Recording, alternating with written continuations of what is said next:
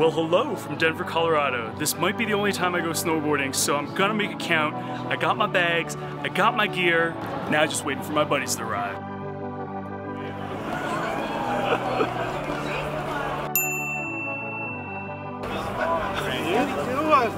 We're celebrities now. So I think it's 6:30 right now. My alarm just went off. Not sure if the other guys are up. I don't know about you, but I'm ready for some snowboarding. But first, breakfast. What you got? I got eggs. You got hard-boiled eggs? That's all I got. We got the coffee situation. This is the right way to start a snowboarding trip. So yeah, it's going to be pretty cool today. Oh, that's it. Oh, that's so easy.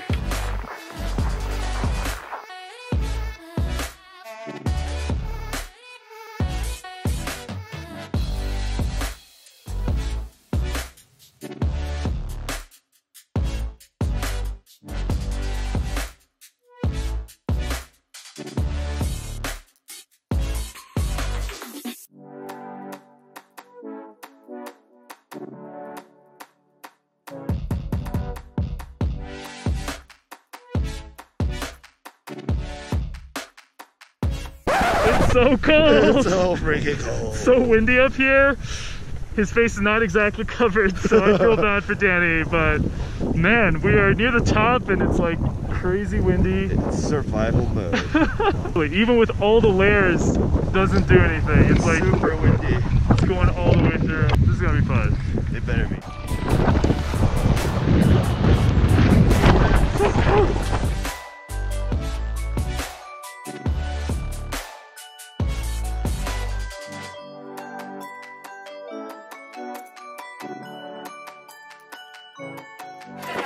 This is the stuff.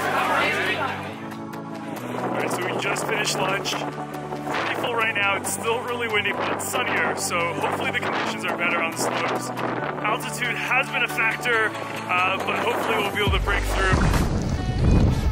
Last 3 runs, gotta make it count.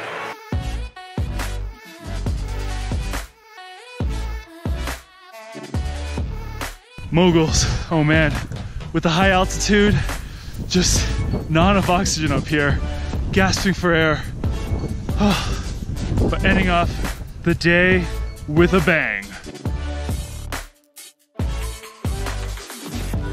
Woo! Woo!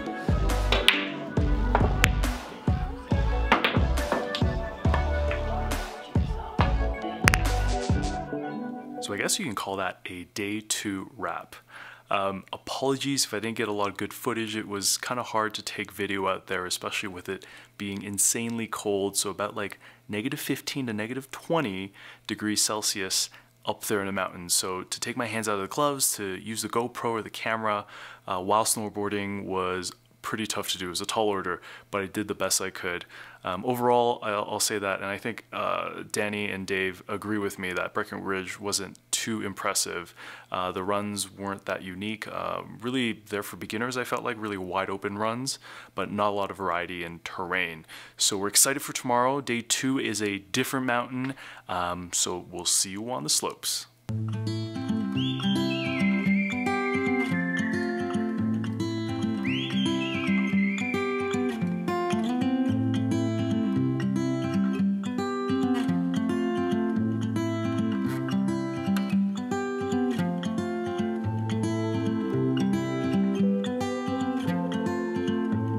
This is day 2 of snowboarding in Colorado.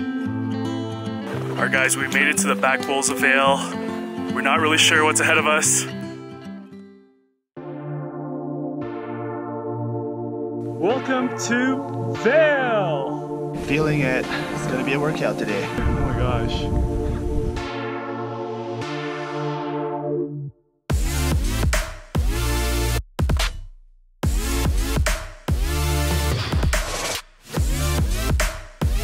Oh man, totally lost speed coming down, but the powder was impeccable. Open up all the vents.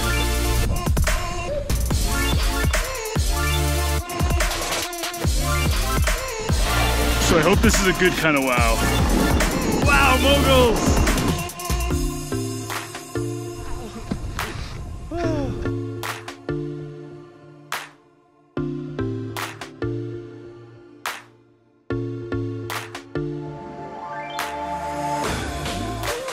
It's a lot of heel.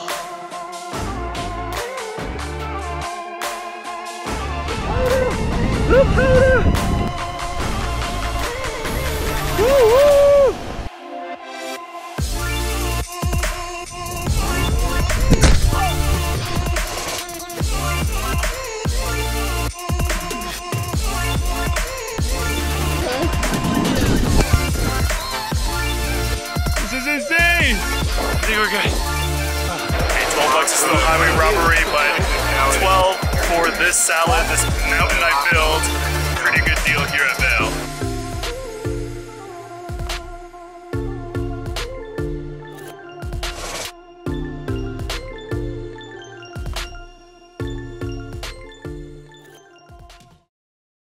We got great weather here. You know, could have used a bit more oxygen maybe up there on the mountains, but overall, yeah, yesterday really lucked out at Vail. I would definitely love to come back. It's been a great time, man. Love Colorado. Gorgeous. It's gigantic. Like I feel like we could have spent 2-3 more days there and probably just kept exploring the whole time. In terms of the terrain and the views, it just blew Breckenridge out of the water. So Vail just seems to have like a ton of stuff everywhere, and I think there's just so much terrain you can just spend your whole day exploring, even if the conditions were bad. I feel like, because this is my second time basically going to Breckenridge, and Breckenridge was great last time because of the snow. Like that was pretty much it. We jumped into the trees, we had a great time. Without the snow, you don't want anything to do with the trees. They're sharp, they're pointy. So yeah, I think if you got good snow, Breckenridge is a good option, but otherwise Vail is awesome. Let's do it again sometime. Until next time. Well, that's a wrap. Just said goodbye to Dave and Dany, and we're back at the Denver airport. We had a ton of fun snowboarding and skiing out here at Vail and Breckenridge, although I have to say that Vail definitely gets my thumbs up as the way better resort in my opinion. And I think the last thing I'll say is that the altitude was a real thing out here. I didn't think it would affect us, but having some experience in Peru, it was real. I mean, from tingly fingers to headaches to waking up randomly in the middle of the night and being super thirsty and dry, all those things kind of impacted me especially. But yeah, think about that if you're coming to Colorado, but still a great place to come and ski and snowboard. Anyways, I hope you guys enjoyed this vlog. More to come for sure. Make sure you subscribe, hit that notification bell, and I'll see you guys soon on Going Awesome Places.